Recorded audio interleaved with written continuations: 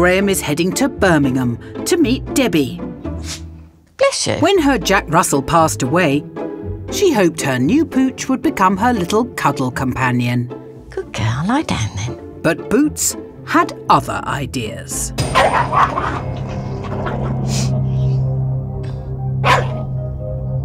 Boots doesn't like to be touched. She snarls, she shows her teeth, and then she spins and bites her tail. Come on then. Good girl. Debbie's tried almost everything. But Boots continues to refuse her affection. She's bitten my fingers too many times to count. And those teeth are sharp. That's not a pretty face, is it? That reaction was just me putting my hand out. She sees it as some sort of threat. As touchy.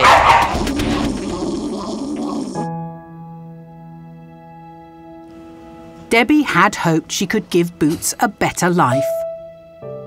She belonged to an ex-work colleague of mine, and every now and again he'd bring her into work. Calm down then. She'd stay in the car, which I thought was a bit odd, and then I said, well, let her out, let's play with her on the grass. He went, oh no, she doesn't like people. Get Mr. Pumpkin. Well, he was saying if they couldn't find somebody else who was prepared to take her on, they were considering the worst option of all of having her put down. What you doing? Don't do that.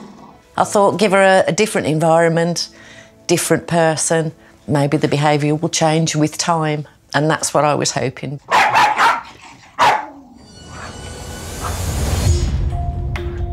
We've learnt to live with each other in a state of ignorance. If I try and interact with her, she'll growl at me, or she'll show her teeth, or she'll bark and spin. So we just have a very apart relationship, unless I'm playing with her toys. Just gonna go again. When I had my last dog, we would sprawl out on the settee at night watching the telly or reading or anything like that, and he'd be lying on top of me, just snuggled in beside me, looking for some fuss. Why have a dog that you can't even stroke? Where's the companionship in that?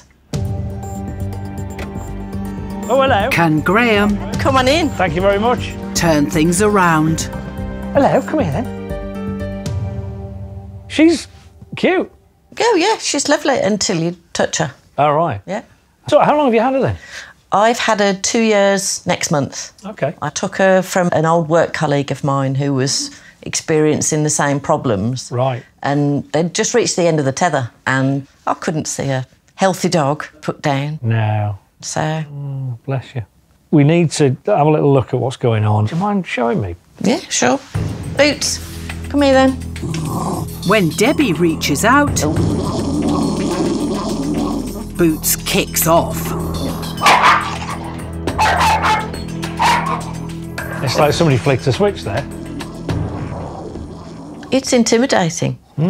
Makes me feel like she doesn't care about me. She doesn't love me at all.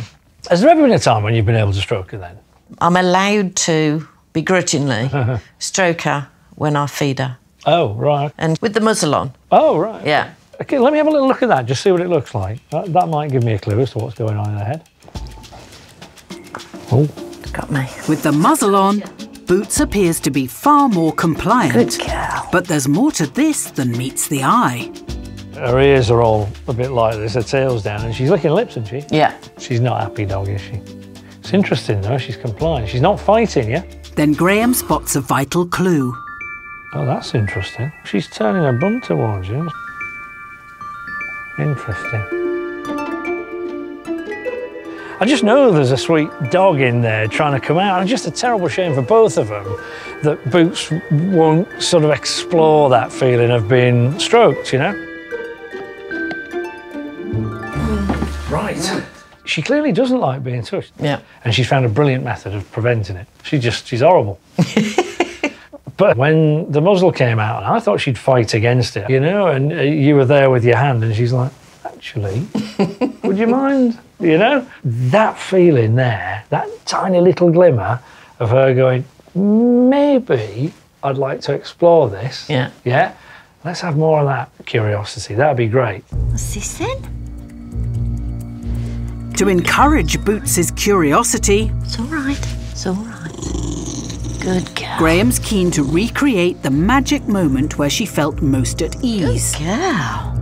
That means starting with the muzzle on. Can you give her a little tickle, will she? Yep.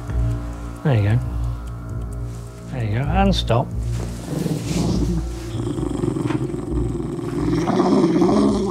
Need to stop before she's rounded. Right, okay. Desperate to bond with Boots, Clever girl. Debbie's being too hands-on. So the secret is a little bit, that's Yeah. it. If you keep going, she starts to growl, Yeah. we're going to end up making it worse and worse. I know it's so tempting because you must be thinking, I don't get to do this. yeah, I want to do more. But if you do loads too soon, Yeah. it'll come crashing down. Good That's it, girl. and stop. So I like this because your hand's just hanging there naturally and she's like, do that again maybe? Oh, that's nice, isn't it? With some guidance from I'll do Graham, it. That's enough. Debbie nails the timing. Look at this. Isn't that amazing? And she's learning how to play hard to get. That's creating that desire. It's like, oh, but I want more. This is being driven by you now. It is, it's brilliant. She's got such a soft head. Yeah. And the dog. She looks chilled. She does. Yeah. You're right. You look relaxed now. With Boots looking calm, There we go. it's time to test Graham's theory. Good. Little tickle. But will she be as relaxed with the muzzle off when she's free to snap at Debbie's fingers?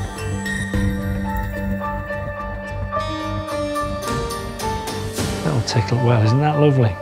Hey? Yay! Ah, clever girl. Isn't that lovely? There. How's that feel? Oh, it's fabulous. She really wants more. Look at that. With a newfound connection, this terrier shows Debbie So beautiful. she's no longer tough as old Boots.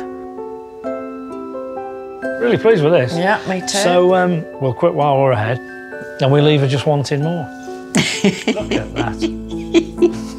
Lovely. Well, I'll love you and leave you. So, Fantastic. you've been amazing, you have. Some dogs, you know, you remember forever. I think she might be You one. might be one of them, yeah. Yeah, you're amazing, you are. Right, good girl. Take care. See ya.